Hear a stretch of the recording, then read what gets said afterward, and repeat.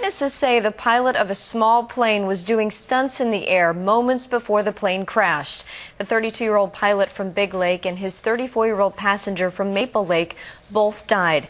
The crash happened in Clearwater Township in northern Wright County. WCCO's Reg Chapman went there and talked with a woman who saw it happen. He was just doing, spins and turns and loops. Darcy DeVork says she and her husband watched what she called a free air show from the comfort of her home. We were just out sitting in our yard, and he was coming through doing acrobats. For about 10 minutes, DeVork says they watched in amazement as a fixed-wing single-engine plane similar to this one performed tricks in the air. He was just having some fun up there, looked like he knew what he was doing, and then he came around the side of the house upside down and was coming over this way, and then went up, nose up, and started kind of doing some turns up, and then started nose down. And then the unthinkable. DeVork says the plane started doing turns as it fell towards the ground. And started doing turns and just spiraling really fast, and then the engines cut.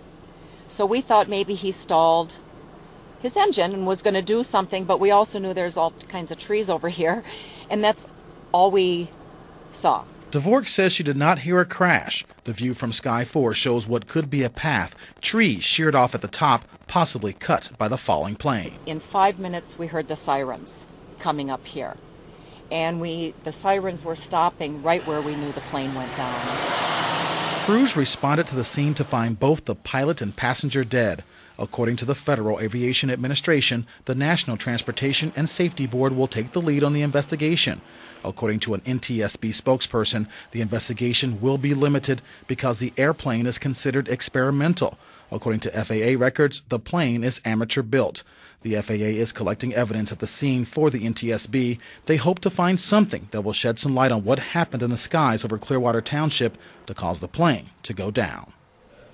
Now, we were told at the scene the passenger in the plane was set to be married this coming Saturday to a member of Maple Lake's volunteer fire department. The pilot was well known in that part of Wright County. Right now, their names are not being released, Holly. So sad, Reg. Any idea why the two were up in the plane today?